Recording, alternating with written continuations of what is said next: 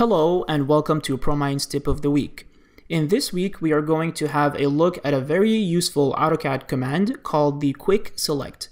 What the Quick Select allows you to do is that it allows you to basically filter out objects from a drawing.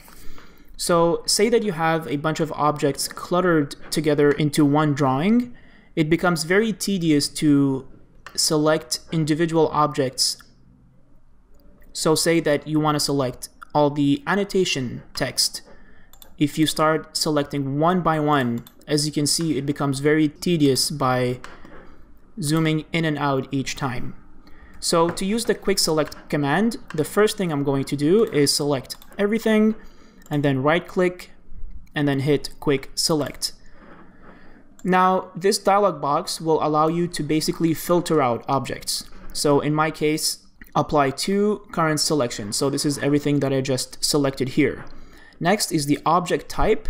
Now this is the type of object that I want to have selected. So say that I want to have the text selected. This is what I'm going to select. Next is the properties, and this is the properties of the actual objects. So in my case, I'm going to leave it as color equal to white by layer.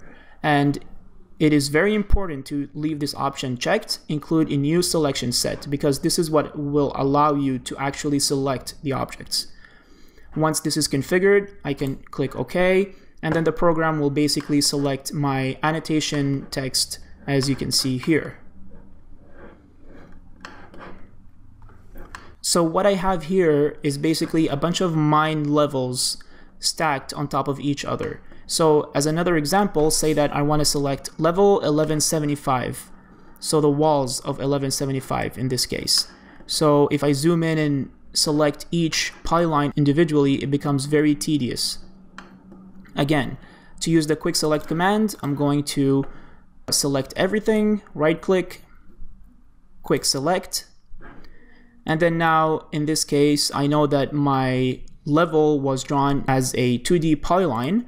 So this is what I'm going to select from this list here. And then now from properties, I'm going to select layer, and the value would be equal to 1175 PE walls. And include a new selection set, yes, hit OK, and then the program will then select my level, as you can see here. And this concludes the tip of the week. If you have any questions, comments, or suggestions, please feel free to leave them in the comment section below. Thank you and have a great week.